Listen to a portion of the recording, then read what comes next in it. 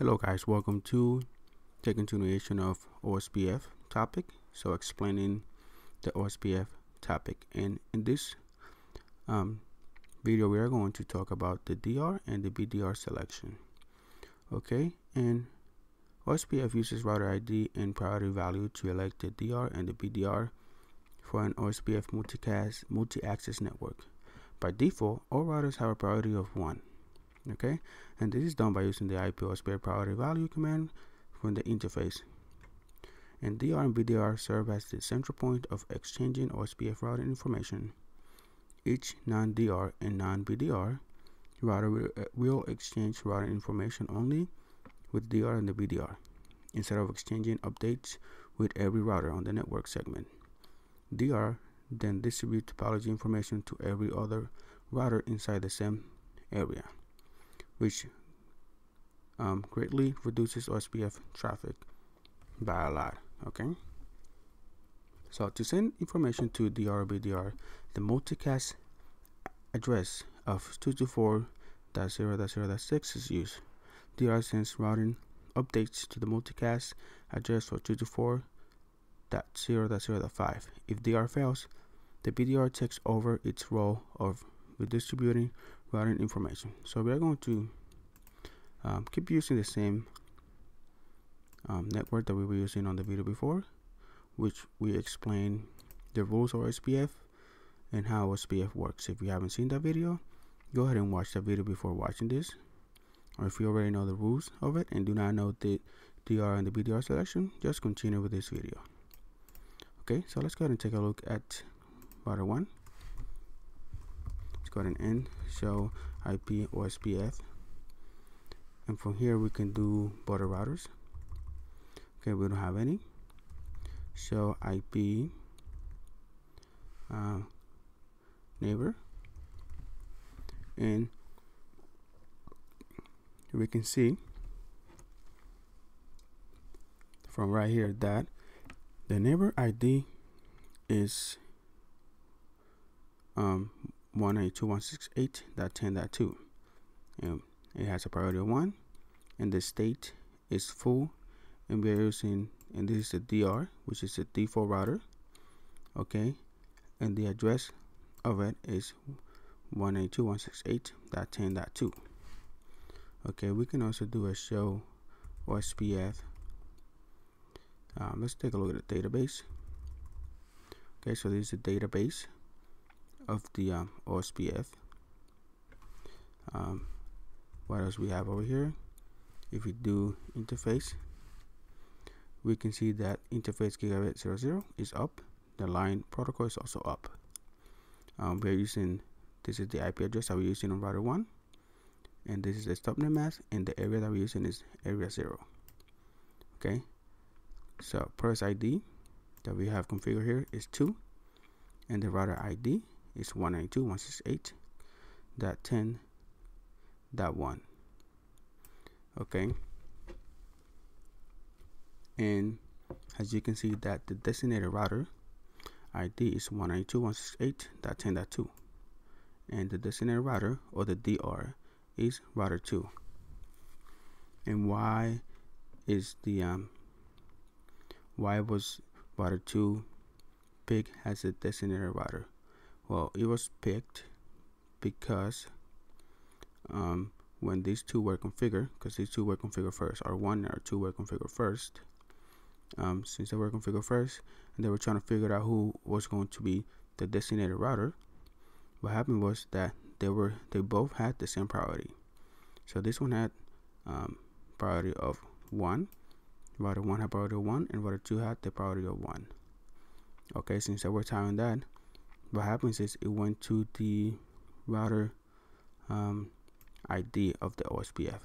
Since the router ID of R2 was higher, which is 192.168.10.2, it was picked to be the designated router because it has a higher router ID than router 1, because router 1 router ID is 192.168.10.1. And if we go over here, we can take a look at that, show IP OSPF interface. as you can see right here, that the router ID for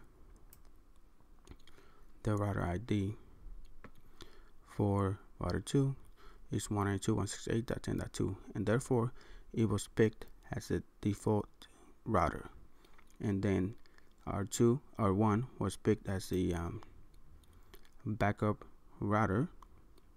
Here we go, backup router, because he had a lower router ID of 10.1, and this one had a 10.2.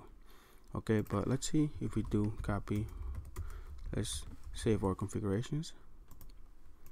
Copy run start, and then copy run start over here too.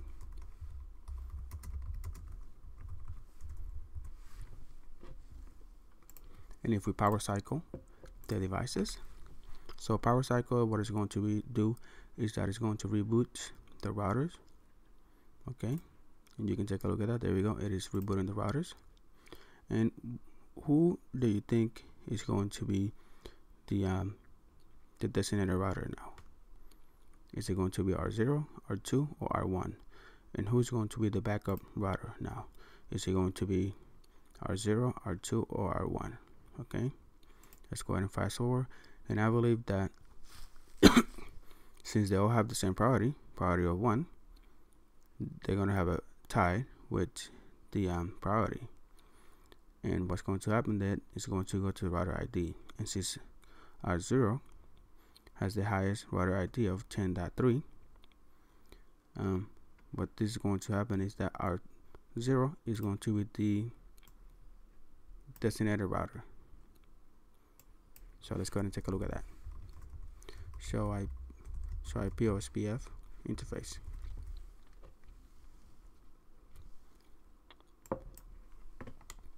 Okay, let's go ahead and take a look at this. Okay, the purse ID that we have for R0 is 8. Router ID is 192.168.10.3. And who is the designated router? The designated router ID is 192.168.10.3. So that means that the designated router is router 0. And we can go ahead and verify that over here. Enable show IP OSPF interface. And you can see over here too, purse ID 1 for R2. And who's the designated router? 192.168.10.3, which is R0. And the backup router is 192.168.10.2, which is R2. And as you can see now, this is the designated router and this is the backup router. So now this is R1 is just a non-DR or non-designated router, and also a non-backup router. So if we do show IP OSPF interface, we can see right here that we're using purse ID 2. The designated router is 192.168.10.3, and the backup router is 192.168.10.2, which is router 2. The backup router is router 2, and the designated router is R0. But what about, let's say that I want this guy to be the designated router, and then I want R2 to be the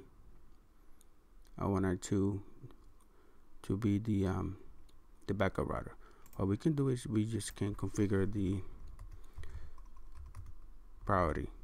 So if we go to config T, I believe we do it from the interface IP OSPF. The priority needs to be higher than anybody else. So since all of them have the priority 1, we can make this priority of 10. And since I want this one to be the backup, and I want it to be higher than R0 but lower than R1, we can configure the priority for that. Interface gigabit 00, IP OSPF priority of 9, because it needs to be lower than R1, because I want R1 to be the designated router. So let's go ahead and end, copy, run, start.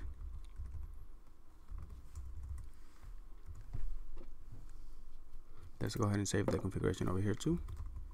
Copy, run, start.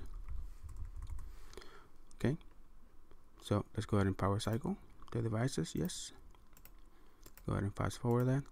And now let's take a look and see who is the designated router. Since this one has higher priority than all of them, R1 is going to be the designated router. And let's see, and then R2 is going to be the backup router because he has the second highest priority. So if we go to R1, show IP OSPF interfaces, and let's take a look at this. The burst ID is 2.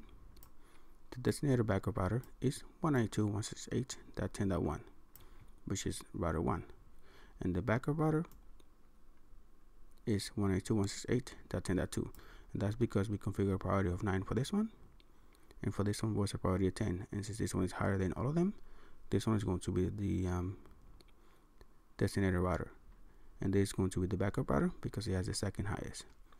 And if we go to R0 and do a show IP OSPF interface,